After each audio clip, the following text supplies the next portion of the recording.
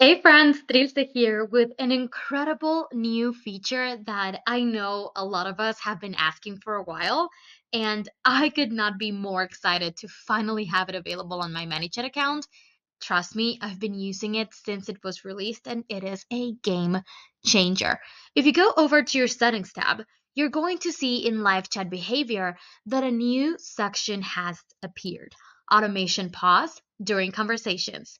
This means that whenever you or your live chat agent starts talking to a user on live chat, meaning you actually type something and send it manually, the automations are going to pause. So you know that as a default, when you text someone, a 30-minute counter starts. But that is usually not enough for those of us in retail or heavily customer support or customer service oriented industries.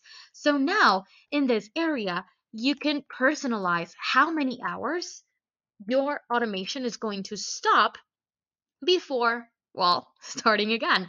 So you can select from minutes or hours up to 24 hours. So that means if I text a user via the live chat, the automations will not trigger for an entire day.